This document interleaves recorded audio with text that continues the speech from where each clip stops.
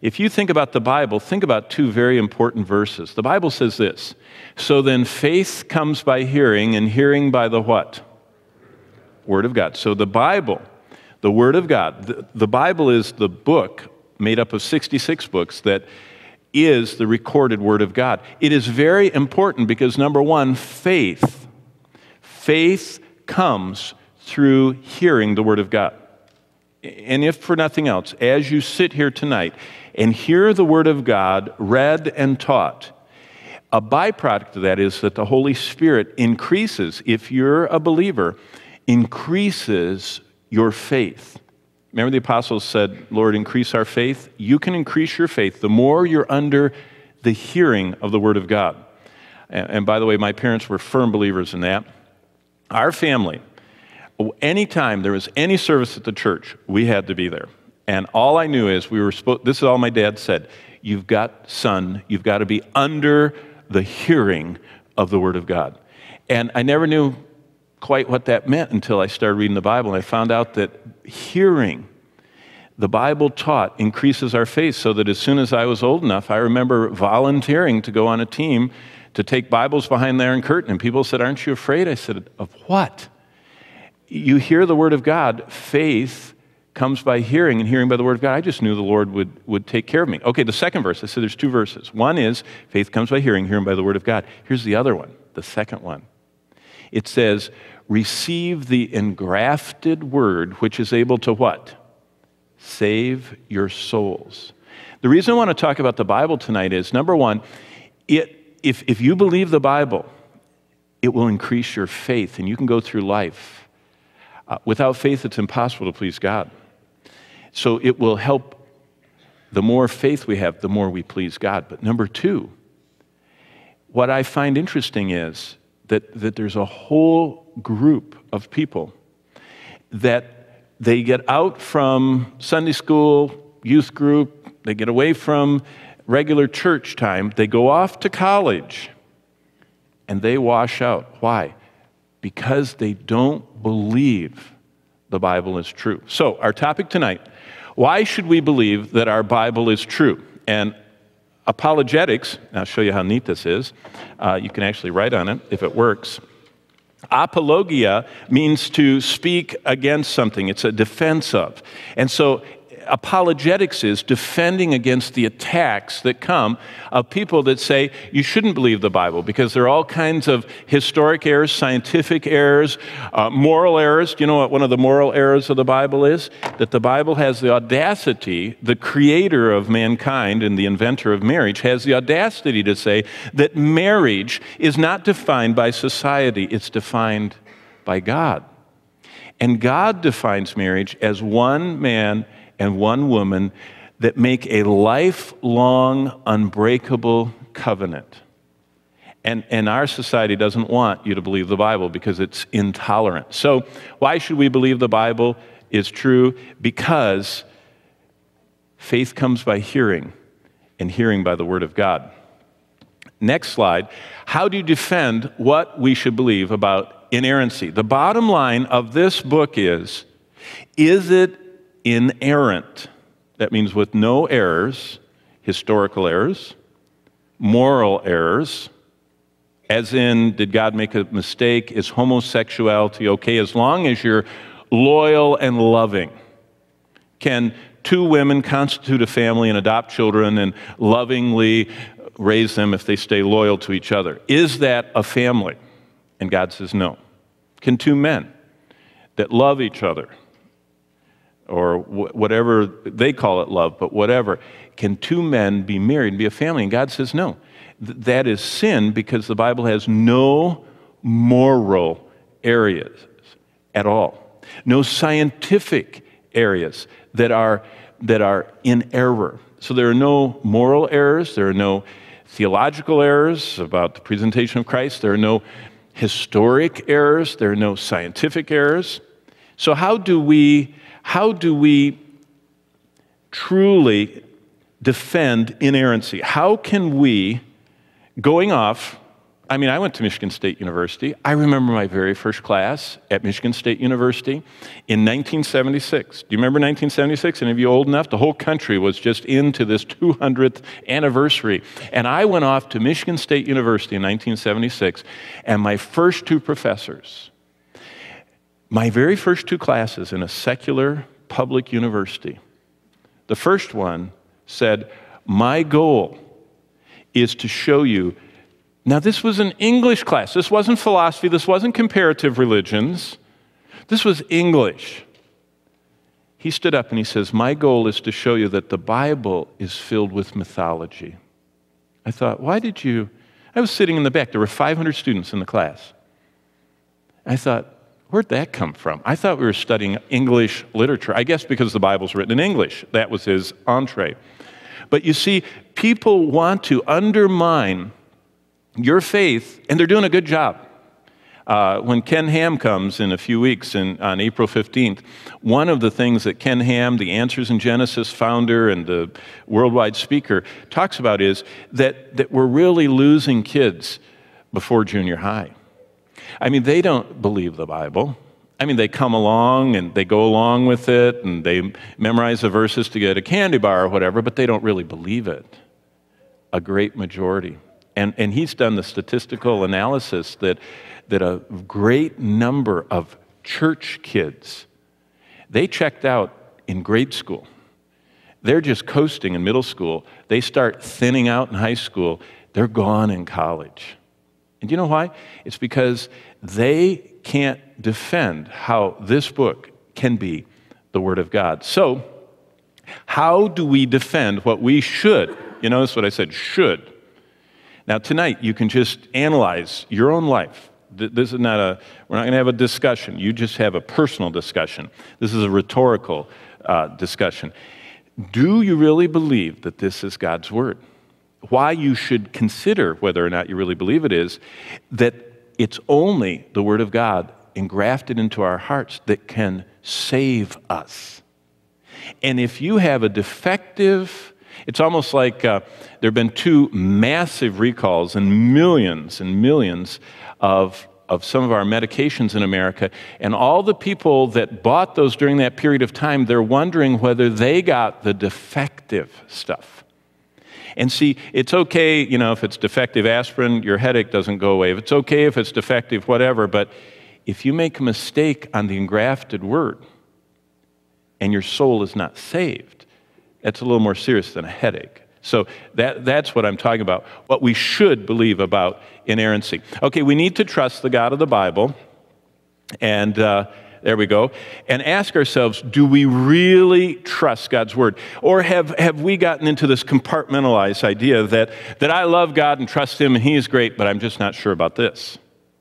Because the problem is, you can't know the God up there without this. This is the revelation of who He is. This is His calling card. This is His explanation of who He is. He's written it down and He's revealed it. And so we have to ask ourselves, do you really trust not just God, but do you really trust His Word? Okay, let me give you a quick panorama of biblical history. This is what your Bible teaches. I'm not going to cover creation. I'd love to, but Ken Ham will do it. Creation, according to the Bible, was about 6,000 plus years ago. Approximately. You say, wait a minute. Right now, you said something that completely goes against everything the scientists say. I say that's true. It does. But did any of those scientists witness creation? No. Did any of them actually write down the account of it as it happened? No. But the God of this universe did, and the way He wrote it is, it's entirely written in a child that heard what the Bible says would come to the conclusion that everything happened quite recently. Now, all the signs are there that it's a recent event. Every time they try to disprove some of these, for example, the Grand Canyon, and they say that took, you can look through the stratospheric or stratigraphic levels and see how long ago that was. And yet when Mount St. Helens, there's going to be a seminar on this during our creation seminar time, probably in the chapel, but when Mount St. Helens in 1980 erupted and it laid down this stratigraphic layering, and then Spirit Lake had a leak, and these levels had hardened because they were hot mud and volcanic ash, and it had squashed down and made actual rock layers. But when the lake had a leak, it made a canyon, and there were it looked just like a miniature Grand Canyon, and the whole thing happened in about a relatively few months period of time. So it scared the scientists, because you know what they found out? You can actually have something that looks like the Grand Canyon in less than millions and millions of years. But this isn't our seminar tonight. The fall of man, Genesis 3, followed after by maybe 1,000 years by the flood. The first hard date we have, the Bible dates Abraham. In fact, we know that the temple that Solomon built was built 480 years after the Exodus. And you can do simple math. I mean, it says that in the Bible. So we know when Solomon lived. I mean, even Wikipedia will tell you when Solomon and David lived. I mean, you know, even the secular world can date them. And all you have to do is go back 480 years, and that's when the Exodus was. And then all you have to do is the math between the time that the children of Israel were in captivity, that were slaves in Egypt, and you know how old Abraham was. So the Bible tells us that in about 2166 BC, Abraham was born. And we know, I mean, you're right now dealing with hard numbers. The Exodus then took place and all of the plagues.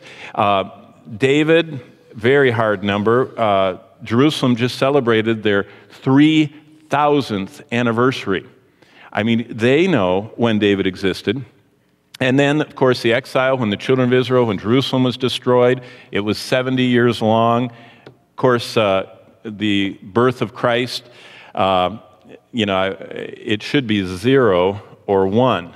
But it's actually 4 BC because Pope Gregory changed the calendar, and you know all that Gregorian calendar that we have. Right now, if you want to know where we are, it's right here.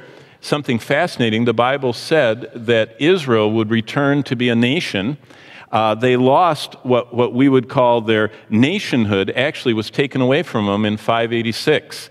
There has never been a king of Israel or Judah since 586. Now, Herod called himself the king, but he wasn't. But they lost their right to sovereignty in 586. And so for 2,600 years, from 586, about right there, all the way through 1948, 2,600 years, Israel has not been under self-rule. No elected king over the nation. But in 1948, as God promised, Israel became a sovereign nation again. No other nation has been out of existence for 2,600 years, scattered. That's what diaspora means. In AD 70, all the Jews were scattered all over the place. In fact, today in Israel, they speak over 100 different languages because they're Jews from every part of the world. AD 70, the temple was destroyed. They no longer could do sacrifices. They were scattered after 1 million of them were killed by the Roman general, Titus. And they started coming back in the 1800s, late 1800s, until finally they were recognized under the mandate, and the United Nations in 1948 gave them their own land. So something interesting is happening because the Bible describes this event, and it tells us what's going to happen after that. Just for you to understand, the Bible, Genesis covers from creation till Joseph's death. And so Joseph died in 1805 BC. There is about a 400-year silence between Joseph's death and the time of Moses, when he takes the children of Israel out in 1446. So basically, the Old Testament period goes from the time of Moses until the time of Malachi. That is about 1,000 years. And so all of those Old Testament books are written in that 1,000-year time period. Then there's another period of silence. You see that? The 400 years of silence from Malachi to John the Baptist. No writing prophets. So no scriptures are here, no scriptures are here. And of course, there are no scriptures before this. And so there are these silent periods. Then the entire New Testament happens in about a 100-year period, from the birth of Christ, 4 BC, to 96 AD. And then the scriptures self-authenticatingly tell us something. I'm going to get into that later, and probably, I don't know if we'll do it tonight, but the real question is, how do we know that the New Testament here is finished? And it's very easy if you understand how the custodianship of the Bible took place. But that's just a quick view of church history. So why should we trust the Bible? And my wife told me that I'm not supposed to talk to this computer, but I will try not to. Okay, this evening we begin an apologetic series with a look at our Bible. It's one of the greatest studies we could ever share. Why? Because the Bible is the revelation of all that God wants us to know about everything we need to know. Now think about that little phrase. All that God wants us to know about everything we need to know. Now there's a lot of stuff we wonder about. And what I want to remind you is that we need to know. Deuteronomy 29, the book of Deuteronomy 29:29 says, there are a whole group of things called secret things. And many people spend so much of their life into what I call the white spaces. Do you see around these words? There's nothing here. And a lot of people, this is all they study in the Bible. They're studying what it doesn't say, and they're speculating on the white spaces.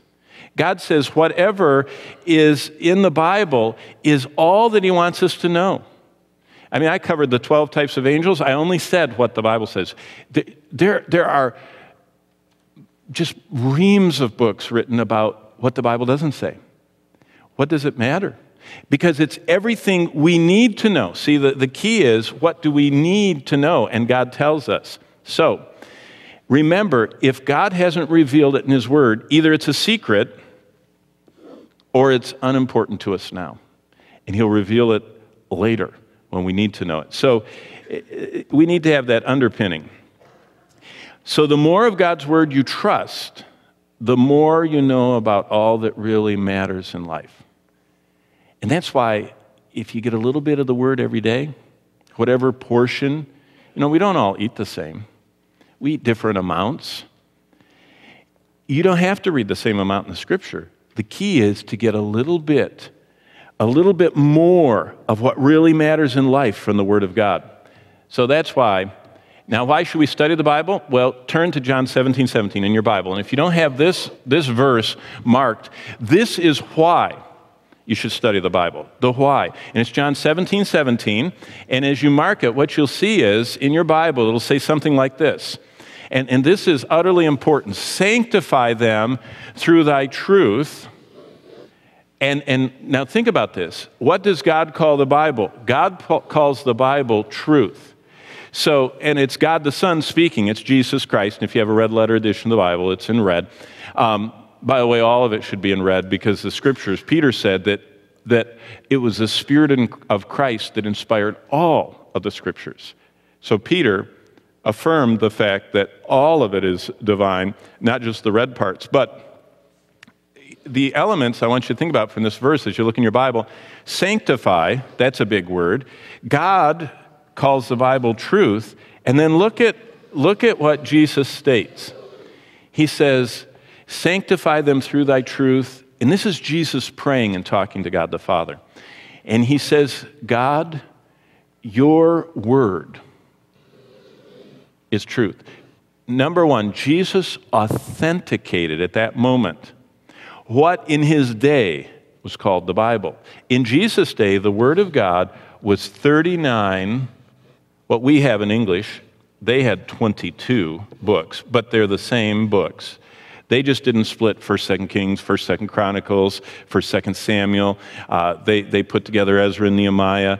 You know what I mean? They grouped them differently, but Jesus authenticated what we call the 39 books of the Old Testament. Basically, you can just call it the Old Testament.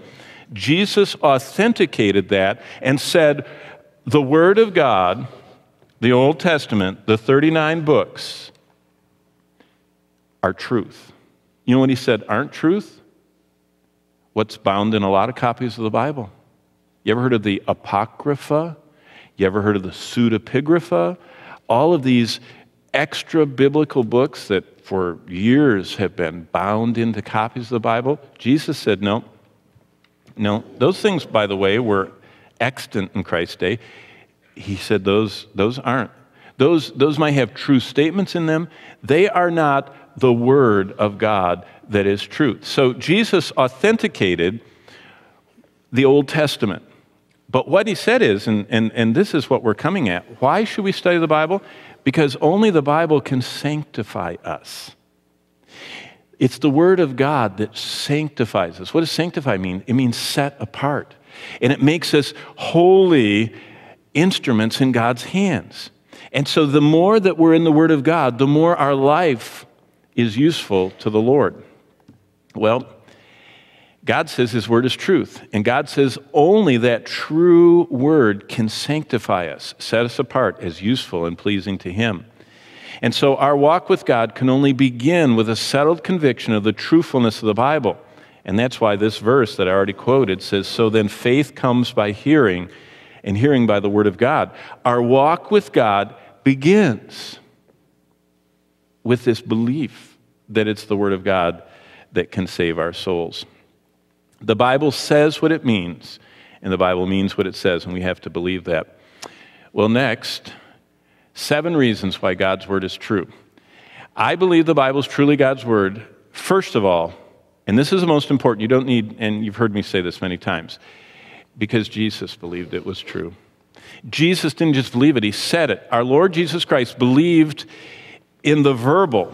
What does verbal mean? It means it isn't thoughts. That's why you have to be it's okay to have a paraphrase of the Bible, like the Living Bible.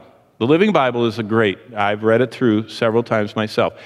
The Living Bible is not a rendition of the word-by-word inspired scriptures. It's Ken Taylor telling the Bible as a story to his children. He explains it. In fact, the Living Bible is like a sermon.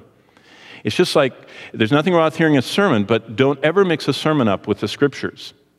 So Eugene Peterson's message is not a Bible.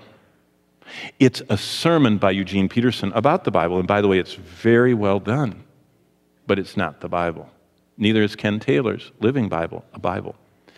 Jesus held to the verbal inspiration of the Bible. And what he said is that God inspired words. And so there are 2 kinds of Bibles that we have nowadays. We have the word for word, the WFW, and that is, there's a Greek word and a Hebrew word and a Greek and a Hebrew word, and there's an English word that stands above them. That is a verbal or word by word or word for word translation. Then we have this whole idea of a paraphrase, a PP, and there are kind of like thoughts down here that the Bible has, and they take these thoughts and they write something very eloquent about them. Now, this paraphrase, the Message, the Living Bible, and by the way, there is a movement among Bible translators to this side of the fence. And what they call it is and it doesn't mean that these are all bad, but it calls it a dynamic equivalence. And what dynamic equivalence means is that they take this word and they say, well, in the first century it kind of meant this, but it doesn't mean that anymore. And this word, and so this is an equivalent kind of what those words down there say.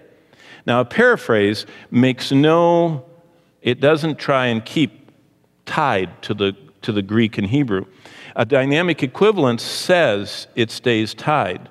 But the problem we have now is that because culture does not like gender-specific roles, the dynamic equivalence Bibles are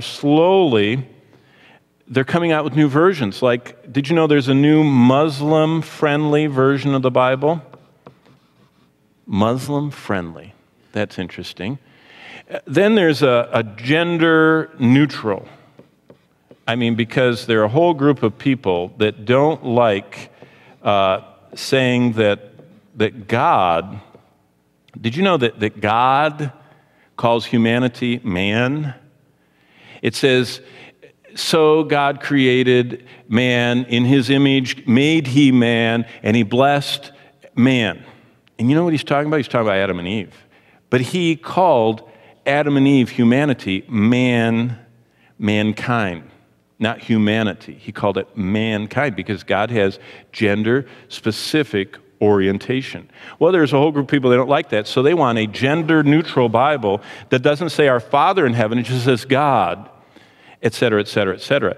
Or they want a Muslim-friendly one that doesn't offend the Muslims by calling Jesus the Son of God, because Allah has no sons. So they root all that out. You can't root it out unless you go to this, dynamic equivalence. And so this is a wall that you need to be very cautious about and make sure that you have a word-for-word translation of what God inspired. Next, that means every one of God's words are inspired by the Holy Spirit. In fact, Jesus said, heaven and earth are going to pass away, but my words are not going to pass away. And thus, every word that Jesus affirmed not only came through the Old Testament prophets, but the second part of the custodianship of the Scripture is Jesus not only affirmed the Old Testament, but he said, and now I'm going to speak, and I'm going to speak through my holy apostles. And the whole church is going to be built on a foundation of the holy apostles and the prophets. And so what Jesus said is, just like the prophets gave out the very word of God and he affirmed them, he said, I'm going to send my New Testament through those apostles. And so Jesus said, not only was the Old Testament without error, but what he was sending, the New Testament, would also be inerrant. And I want you to think about that, and I'll talk about it more when I'm done with this. So I believe the Bible is truly God's Word. This is when I'm not supposed to talk to it. Come on, there we go. Because Jesus said so. Now think about what Jesus said. Jesus affirmed that there are no errors in science, history, or the moral areas of the Bible. He said the Scriptures cannot be broken. There are no flaws. There are no sewn in little areas that are flawed in the Bible. Jesus, in John 10:35, says the Scriptures cannot be broken. And he said, sanctify them through thy truth. In John 17:17, thy word is truth. That is the definition of inerrancy. It's Christ's definition, that the Scriptures cannot be broken. Do you know what broken means? It means you will not find a scientific error in the Bible. Now, for hundreds and hundreds and hundreds of years, the Bible has pointed out scientific errors. Did you know when the whole world thought that the world was flat? Did you know, if you have an old science book, that science thought the world was flat? The Bible said that the earth is round. It says God sits enthroned. Remember we talked about the throne of God in heaven? And it says that he sits above the circle of the earth. God said in 700 BC that the earth was a circle. When did science figure that out? A long time after that. See, the Bible is scientifically accurate. The Bible is historically accurate. In fact, the Bible records civilizations, people, and cities that scientists have never found. Now, the Book of Mormon, on the other hand, which is not the Bible, has an entire civilization, group of people, cities, and everything that has never been found. No matter if you look where it says. In the Book of Mormon, if you look for what it says, none of it can be verified. None of it. It's all untruth.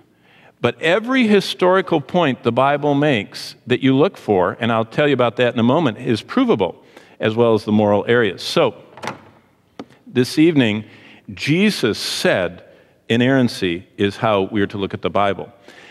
Jesus affirmed the historical reliability of, look at these people. Jesus believed in a literal Adam and Eve, and he said those are the first two humans. The first two. And one was made from the other one. The very first was Adam, and out of Adam was made Eve. Noah. And Jesus affirmed what we call the global flood. It wasn't local. It wasn't in Mesopotamia. It wasn't just, the Mississippi getting out of its borders. Jesus affirmed what the Scripture said, that all flesh was killed. Jesus also believed in Abraham. He said he was a real person who lived, who knew Christ as God the Son. Jesus says that in John 8:56. Jesus talks about Abel, about Moses. He talks about Elijah and David and Daniel and Jonah, and even says, like Jonah was entombed inside that great fish, I'm going to be in the earth.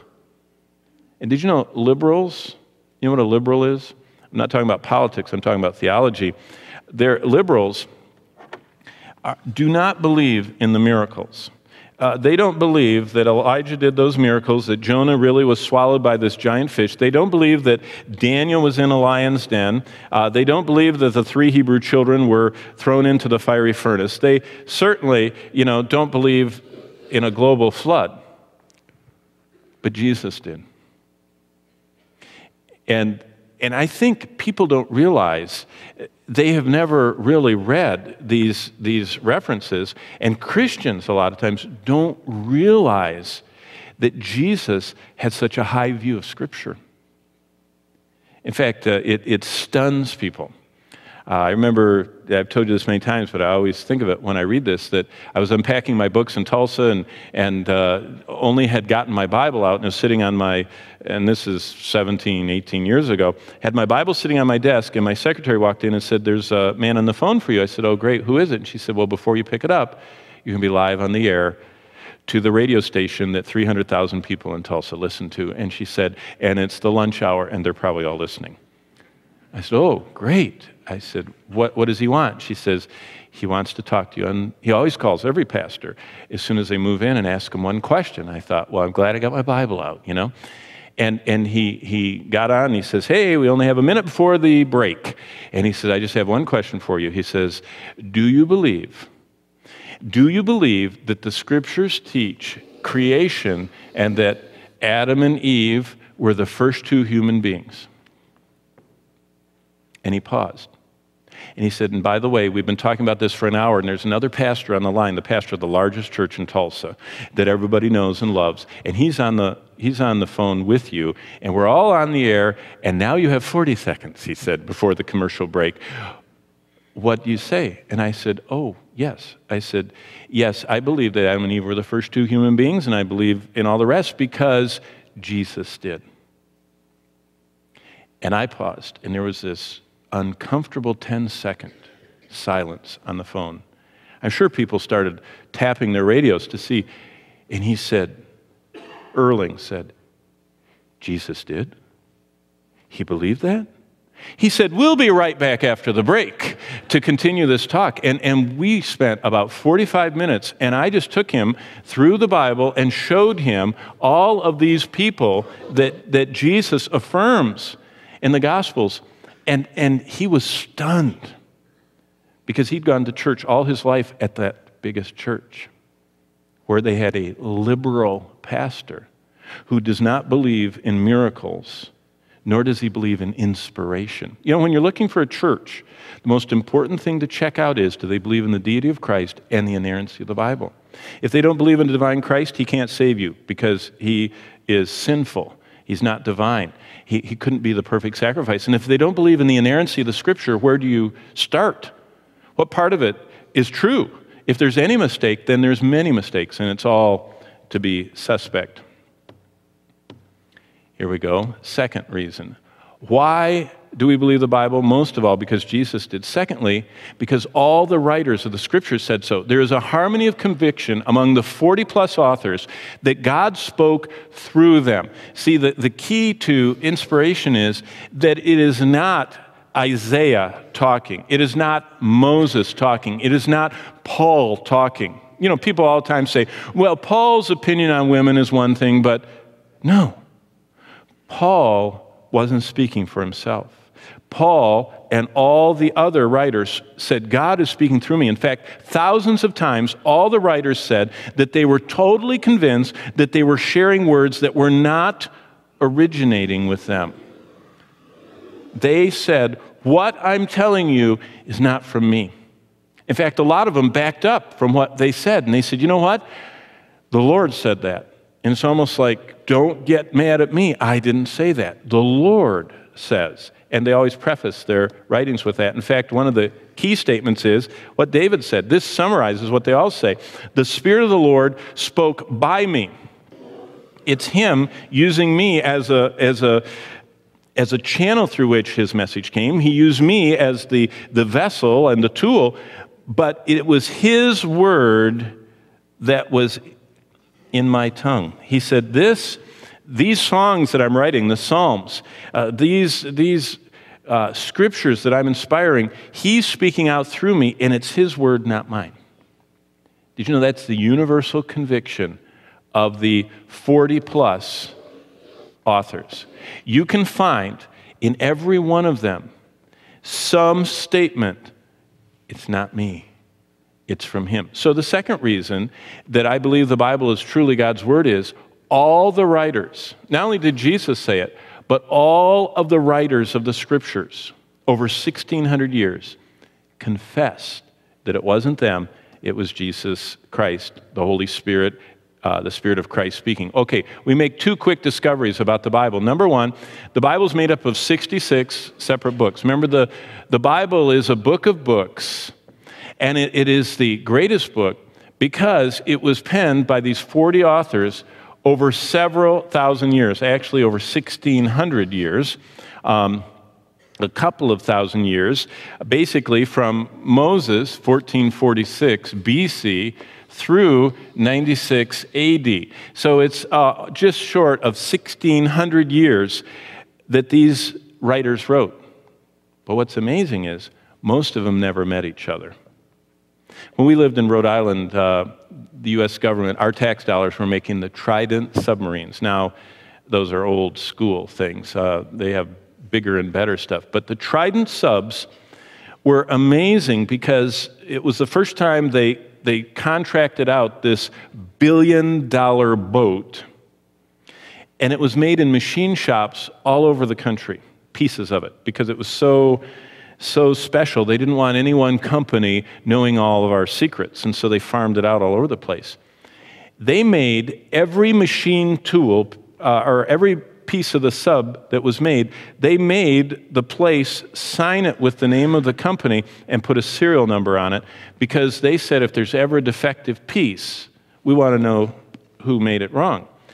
Then all these pieces, with thousands of engineers involved, were sent to Quonset Point in Rhode Island, and there at the Electric Boat Division, they put those pieces together. And you know what they found? Even after all the thousands of engineers and everything, from time to time, they'd come with two pieces that didn't fit.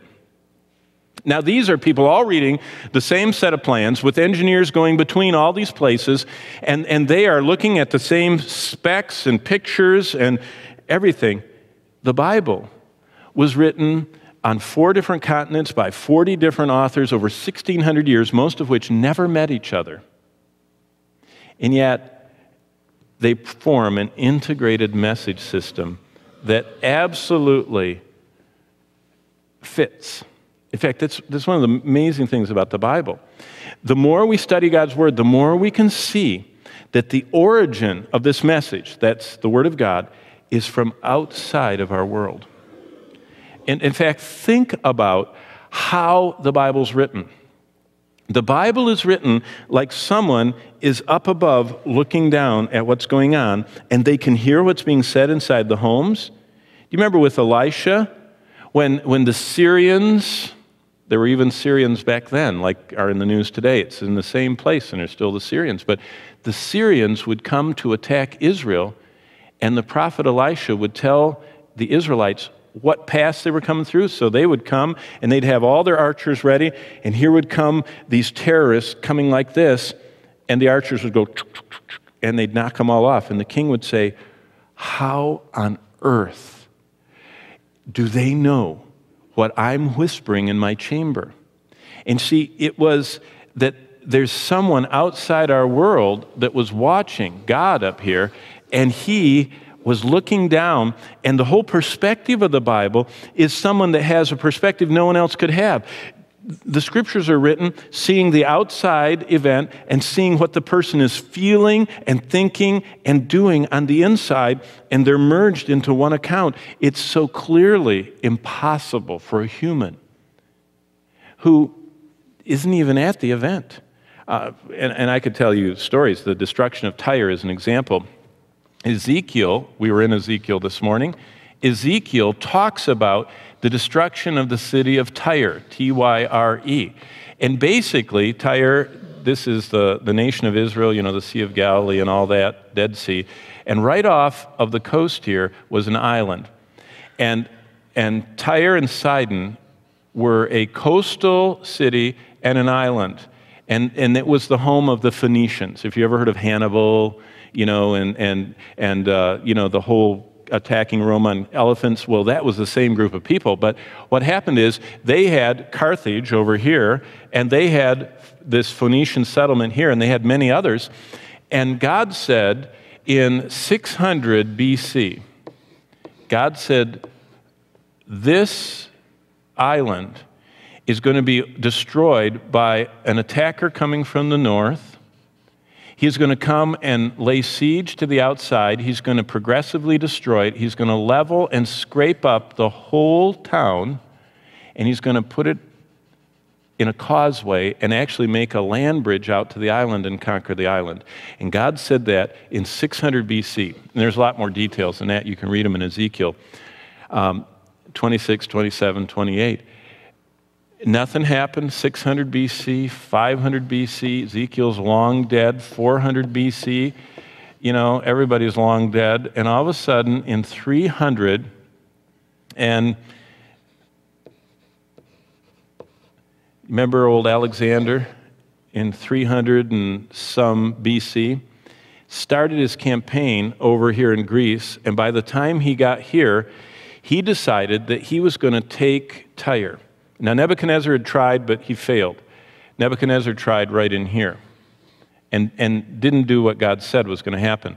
So Alexander comes 300 years later, and he brings his forces up, besieges the city, kills everybody, throws all the rubble all the way out to that island, and did exactly what the Bible says 300 years before. And the island would never be re-inhabited, and they would spread fishing nets on it. And did you know to this day, if you go on if you're not hit by a Hezbollah rocket or something, if you go by, today the whole coast is a huge PLO camp. But if you go by this island, they still spread their fishing nets on it, just like God said 600 years before Christ. How would Ezekiel have known that? Because the message came from outside of our world, from someone that sits above the earth and watches. Okay, I believe the Bible is truly God's word because of its incredible unity. I've already touched on this. And the unity is, the Bible's supernaturally designed unity is demonstrated by what I just said. The 40-plus men on 3 continents over 1,600 years, 60 generations come with one integrated message system. Every word, every detail has one unmistakable fabric woven. Whether it's from the prison, where, as you know, Paul wrote many, whether it's David, who's in the palace, whether it's from a dungeon or a hillside to holy places, there is one common theme, one united message, one system of doctrine, and only one plan of salvation. They couldn't even get the parts of the trident right. And they worked over a 10-year period looking at the same papers. These 40 authors, most never met each other. Everything they wrote fits together. So the third reason you can tell the Bible's true is because of the unity. The fourth reason is one that you've probably heard. The simplest and most profound evidence of the Bible, it's fulfilled prophecy. Fulfilled prophecy, by the way, prophecy makes up about 30% of the Bible, 25 to 30%. Now think about that. Prophecy is an irrefutable verification found, look at this, in the Judeo-Christian scriptures only. You ever thought about that? Does anybody else venture into prophecy? Prophecy is the missing element in every other sacred scripture of the world's religion. Of all the world's religions, only God got into the prophecy business. You cannot find any prophecy in the Quran. You cannot find anything in Hinduism. You can't, the Persian mystery book, the Book of Mormon, anything, the sayings of Buddha or Confucius or anybody else. Nobody ventures into prophecy. Why? Because if it doesn't come true, then you know that you're lying. And if it does come true, Isaiah 41 says, then you know God is talking. God says, I wrote prophecy in so that you would know who's talking to you. He said, it's my calling card. It's the way you authenticate that it's me. He said, only I write the future in advance. I write the future, what's going to happen into the future. I write it for you. I write history before it happens. And God says, that's how you know it's me. And that's what prophecy says in Isaiah 41:21. Present your case, says the Lord. Bring forth your strong reasons. And right there in Isaiah 41, if you read the rest of that passage, he says, only the God of this universe, me, can tell what's going to happen in the future. And he is the one. So prophecy, fulfilled prophecy. Number 5, the Bible is scientifically accurate. And what I mean by that is, if we just look at the last few chapters of Job, and I'll show you this, it could prove the extraterrestrial nature of this book. Have you ever read an old biology book? It's funny. You read an old astronomy textbook, it's amazing because so much has changed. In fact, nearly every area of the sciences, there's a flux. There's change. They restate. They cast out the old disproved statements. Often, there's complete erroneous theories. And they have to retract them and do a reprint. But not with God. He says it right the first time. And what's interesting is I showed you that the Bible has been written, from 1446 BC all the way through 96 AD, over 1,600 years. Throughout that entire 1,600 years' time, every single scientific fact that was stated is still true. And we're looking back 3,500 years. It's amazing. Let me just show you one example from the book of Job. How about astrophysics? Now, there are many areas. Just talk about 2, dark matter and gravity. Job says, where is the way where light dwells? As for darkness, where is its place?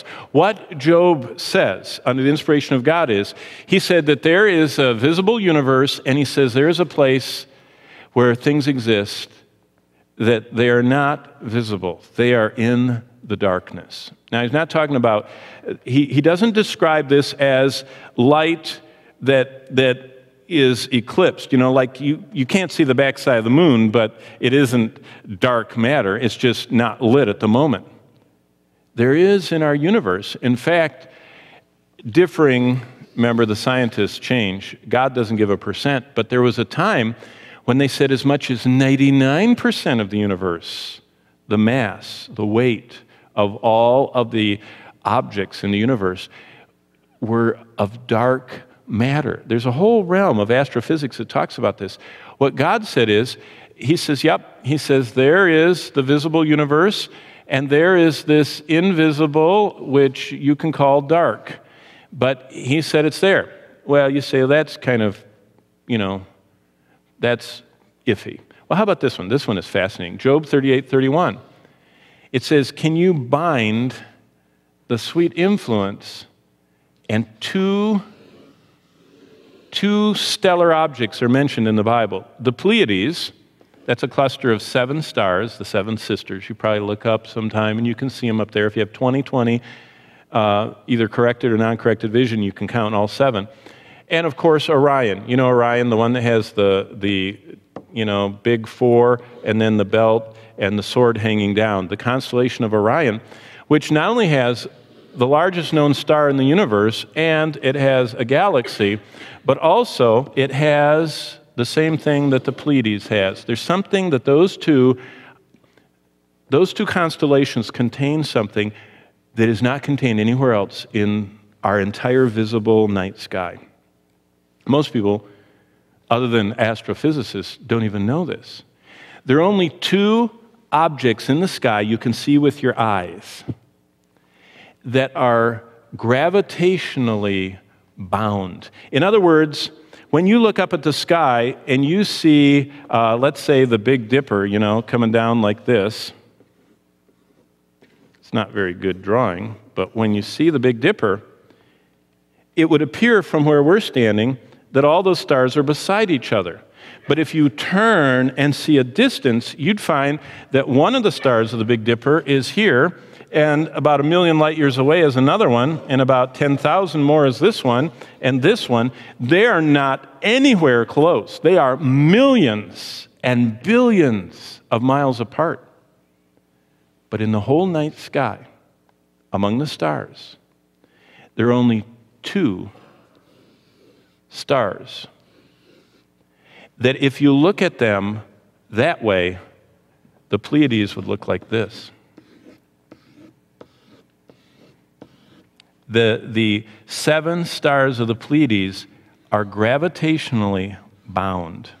In other words, they all have captured each other by their personal gravity. They're held. They stay together. They're a group. And if you looked at Orion's belt, you would find this star is tied to this one, this star is tied to this one, so all 3 of them are gravitationally bound. Those are the only 2 objects in the entire 8,000 visible stars in our night sky. And you know what the Lord said? He said, can you bind the influence of the Pleiades?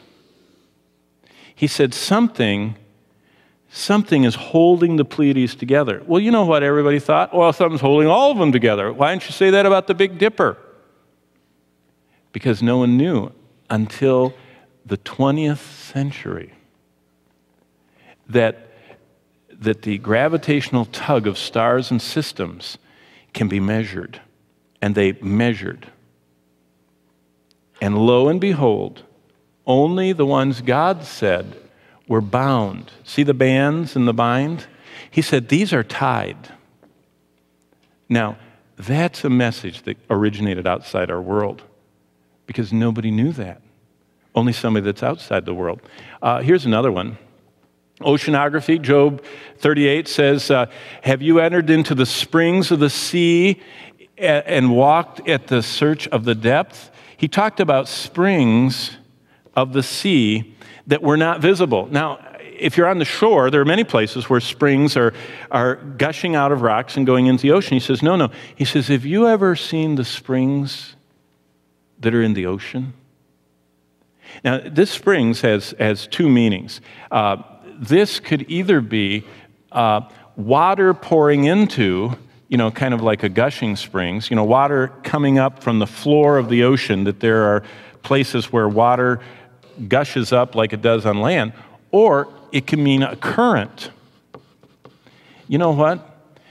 If you look, there are rivers of water beneath the surface of the ocean, rivers that flow at different speeds, which is these underwater currents, not the ones on top, not based by weather.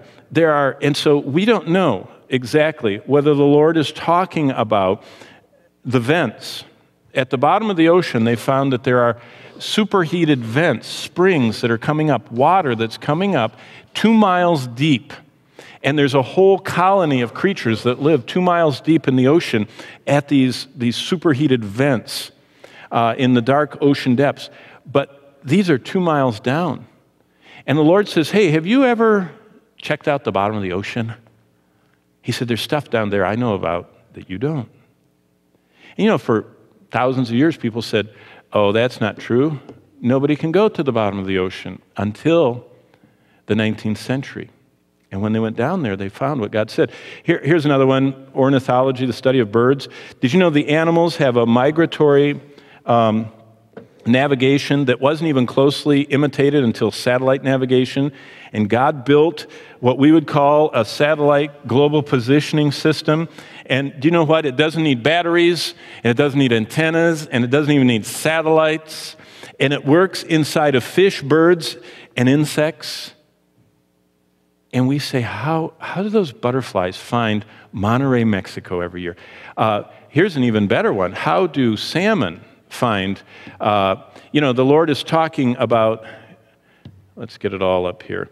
The Lord is talking about who feeds the ravens. Well, let's talk bigger than just the ravens. There are Bristol Bay sockeye salmon. There are 50 million of them who originated coming out of eggs as little tiny hatched salmon. And mom's nowhere to be found. Mom doesn't stay around and give them a pacifier. And they take off, and they range as far as 4,000 miles from Bristol Bay. This is where they were spawned. This is where they originated. And while they're still little, they start floating on those currents and hiding for their life and getting away from their predators. And what's interesting is they have a reunion every year over 3 weeks' time. During that period of time, inside the little window of June and July, which you can work like clockwork, all 50 million of them from 4,000 miles away. You know what? I have trouble getting the kids from the basement to the dinner table. They get lost on the way. I'm not sure where they went. And they get distracted. Can you imagine 50 million independent little salmon that are 4,000 miles away from the dinner table all arrive every year in the same 3-week window? I mean, that is nearly impossible to calculate how. Do you know how big their brain is? Their brain is the size of a pea. Where did they put the GPS? I mean, look how big the one is on your dash. And it doesn't even work most of the time. It gets all mixed up. You got to drive in circles to reset it. I mean, okay, real quickly, one more minute. And because of the archaeological verification, this is one of my favorite, and I'll give it to you in a minute. This guy was a skeptic. You know what a skeptic is? Someone that doesn't believe the Bible. And he lived in the 19th century. He was very wealthy. He lived in England. His family had earned a lot of money, and he had inherited it, and he had nothing to do with his time, and so he decided that he would make fun of the clergymen who spoke up in his church he went to and claimed that this was the Bible. And he loved archaeology, and he went off to Oxford and learned all about the science of archaeology. And so he made a challenge. He said, he wealthy enough, he broadcast it in England. He says, I'm going to disprove the historicity of God's Word. And so his goal was to prove to England once and for all that the God they supposedly worshiped wasn't true. And he was going to use the book of Acts, because the book of Acts lays down what looks like a triptych. It says, and Paul went to this city, and he walked 2 days and went to this city, and then he walked 3 days and went to this city, and then he walked for 7 days and went to this city. And you know what? In the 19th century, this city and this city and this city and this city had never been found. They were only in one place in the whole world, in Acts. So Sir William Ramsay said, I'm going to disprove the Bible, and he tucked his Bible under his arm, sailed to Berga, which is a city in Turkey today, docked, and said, Acts says that Paul walked 3 days, and after 3 days, he ended up in, where did I put? Antioch of Pisidia. I didn't even write it down in here, did I? But he said, Pisidian Antioch, there's no such place. So he went on the Roman road that's still there and walked 3 days at a normal walk. And on the third day, he told his crew, okay, guys, dig along the road, see if you find anything. And at the end of a very minor excavation, they began finding pieces of marble that said Pisidian Antioch, which is exactly what Acts 13 says Paul stood in when he preached that great sermon in the synagogue. And Ramsey said, well, that's coincidental. Anybody could walk 3 days and find a city. He said, there's another one a week away. And he walked a week, and he found Lystra, and he found Derbe, and he found Iconium. In fact, I could talk all night about what he found. There's even a word in the book of Acts. It's Asiarchs, Asiarches. And that word, Asiarch, is nowhere except in the Bible. And he said, historical inaccuracy. And when they excavated, he had gotten down to Greece now, and when he excavated the city of Thessalonica, the first thing he found was a great big slab. And it was at the front gate. And it said, the Asiarchs welcome you. And there's that word that's only in the Bible. Now it's everywhere because we know that that's what they called their rulers. Okay, basically all I'm saying is this: you can trust the Bible, but also you're late. So let's all stand. And as you stand, what difference does it make? Well, it makes a big difference because the Bible says faith comes by hearing, and hearing by the Word of God. If you start out with a heart that says, Lord, I believe, show yourself to me, that's how this book opens up. And that's what the Lord wants us to do, is he wants us to trust him. And I trust the Bible because Jesus did, but there's lots of other reasons you can. But let's bow for a word of prayer. Father, I thank you for your living and abiding Word of God. I thank you that your Word proves to us that it's a message that comes from outside this world, that it's impossible humans could have known all those things. But we trust you. And the same God that keeps his word is the same God that lives within us. And you want to show yourself strong through us. And so I pray that you would increase our faith and help us to take you at your word, believe your truth, read it, feed our souls upon it, and find it to be the sword that we can beat off all the fiery darts of the evil one who wants us to doubt you. And help us to resist him. In the name of Jesus we pray. And all of God's people said, amen. God bless you as you go.